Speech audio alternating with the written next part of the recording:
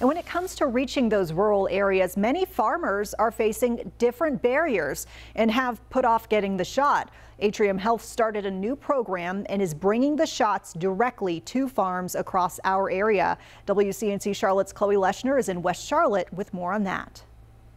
Vaccine providers have been working tirelessly to get out into parts of the city where vaccination rates are lower, like here in West Charlotte. But those same problems persist in rural areas, too.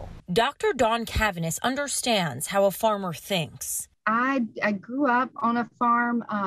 My dad was the town veterinarian, and some of my earliest and most fond memories are going out on farm calls with him to deliver calves or to take care of horses. She knows working on a farm is all-consuming and says many farmers don't prioritize consistent health care.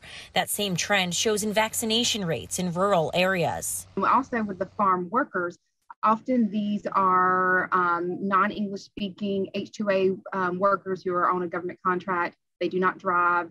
They live on the edge of the farm. So Atrium Health brought the shots directly to 10 different farms, working through some hesitancy and breaking down the barriers, keeping many from getting vaccinated. Most of them, this is the thing, most of them know that it's important, and they had it on their to-do list. It was just way down the to-do list, and we just made it easy. We just made it easier for them. And I think another reason this work was important was this was a way to say thank you to the farmers who have worked day in, day out. Helping in nearby counties like Iredell, where according to state data, 38% of residents are partially vaccinated and 36% are fully protected, below the state's overall vaccination rates. The health department was awesome, but they just could not simply get out to it. They just said, we cannot get to the farms, and they couldn't get the workers, and they were having a lot of logistics.